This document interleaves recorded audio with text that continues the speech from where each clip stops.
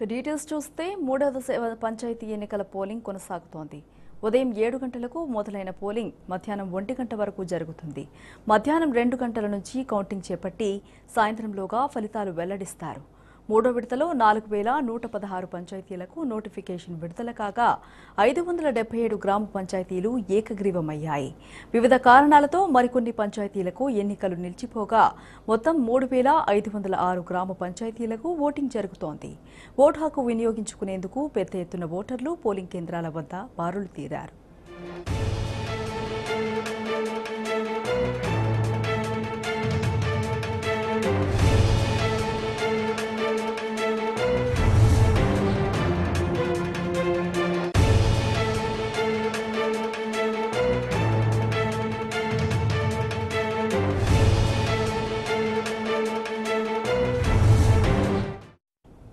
నాగర్ కర్నూల్ జిల్లాలో మూడో విడత పంచాయతీ ఎన్నికల పోలింగ్ కొనసాగుతోంది. నాగర్ కర్నూల్, తిమ్మాజీపేట, విజయపల్లితో పాటు మరో 4 మండలాల్లో పోలింగ్ జరుగుతోంది. 130 సర్పంచ్, 1181 వార్డు మెంబర్ స్థానాలకు ఓటింగ్ కొనసాగుతోంది. పోలింగ్ జరిగే ప్రాంతాల్లో కట్టుదిట్టమైన భద్రతను ఏర్పాటు చేశారు అధికారులు.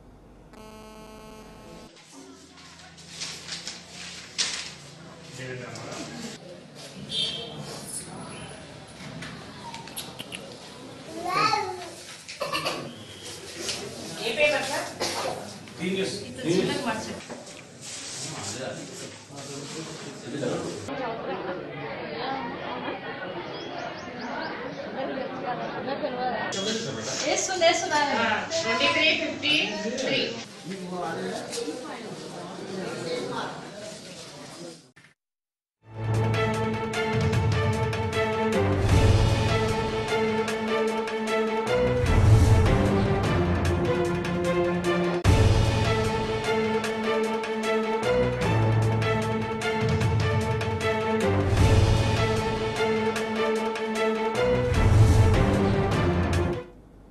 ఇక మూడో విడత పంచాయతీ ఎన్నికలపై మరిన్ని వివరాలు మా ప్రతినిధి లివిల్ రెడ్డి అందిస్తారు. లివిల్, మూడో విడత పంచాయతీ ఎన్నికల అప్డేట్స్ ఏంటి?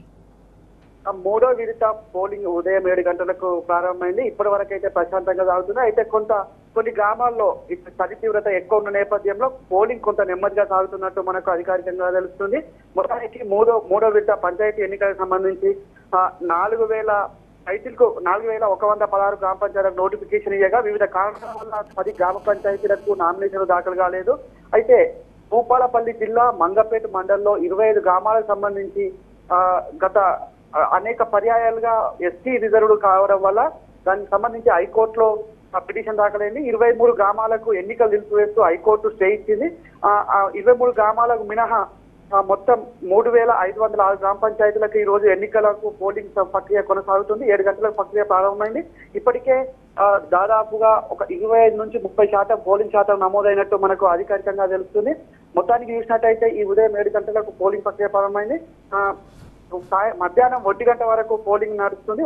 1 గంట వరకు కూడా క్యూలో ఉన్న వారికి కూడా ప్రతి ఒక్క ఓటర్కి ఓటు హక్కు వినియోగించుకునే అవకాశం కల్పిస్తుంది రాష్ట్ర ఎన్నికల సంఘం. మొత్తానికి 26,000 మంది పోలీస్ భద్రతా సిబ్బందితో భద్రత ఏర్పాటు చేస్తుంది. మొదటి విడత, రెండో విడత ఏదైతే పంచాయతీ ఎన్నికలను సజావుగా ఎలాంటి అవాంఛనీయ సంఘటన జరగకుండా నిర్వహించిన రాష్ట్ర ఎన్నికల సంఘం, ఇటు రాష్ట్ర ప్రభుత్వం మూడో విడత కూడా అదే తరహా ఎన్నికలు నిర్వహించేందుకు సమాయత్తమైంది. మొత్తానికి ఎలాంటి అవాంఛనీయ సంఘటనలు జరగకుండానే ఇటు పంచాయతీ ఎన్నికలు నిర్వహిస్తుంది. మొత్తం ఇటు పోలింగ్ సిబ్బంది కూడా ఎక్కడ కూడా ఎలాంటి లోటుపాటు లేకుండా ఎన్నికలు నిర్వహిస్తున్నారు.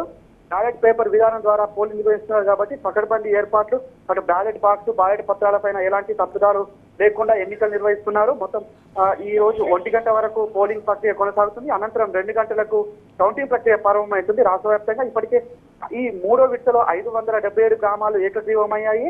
మిగతా వాటికి కౌంటింగ్ ఉంటుంది. అదే కౌంటింగ్ అనంతరము వార్డు మెంబర్ల కౌంటింగ్ ప్రక్రియ మొదటగా ఉంటుంది. అనంతరము సర్పంచ్ ఎన్నికల ఉంటుంది. ఇదే రోజు నోటిఫికేషన్ ఉప సర్పంచ్ సంబంధించి నోటిఫికేషన్ జారీ చేస్తారు. ఉప సర్పంచ్ కూడా ఇదే రోజు ఎన్నుకుంటారు. మొత్తానికి 3506 గ్రామాలలో మూడో విడత పంచాయతీ ఎన్నికలకు గాను ప్రశాంతంగా పోలింగ్ ప్రక్రియ కొనసాగుతుంది. ఇది కొంత ఇప్పటి వరకు నెమ్మదిగా ఉన్నా ఇప్పుడు కొంత ఊపందుకున్నట్టు కూడా మనకు సమాచారం అందుతుంది. మొత్తానికి 12 గంటల వరకే పోలింగ్ ప్రక్రియ ఎక్కువగా వేగం అందుకుంటుంది. పట్టణాల్లో ఉన్న గ్రామీణ ఓటర్లు కూడా గ్రామాల్లోకి వెళ్లి ఓటేసేందుకు వెళ్లారు. మొదటి 2 విడతల్లో ఏ విధంగా అయితే 90% ఓటింగ్ శాతం నమోదైందో అదే తరహా మూడో విడత కూడా పోలింగ్ 90% పోలింగ్ శాతం అవుతుందనే సమాచారం మనకు అందుతుంది. మొత్తానికి మూడో విడత కూడా ప్రశాంత వాతావరణంలో పోలింగ్ ప్రక్రియ సాగుతుంది. Right, thank you లివిల్.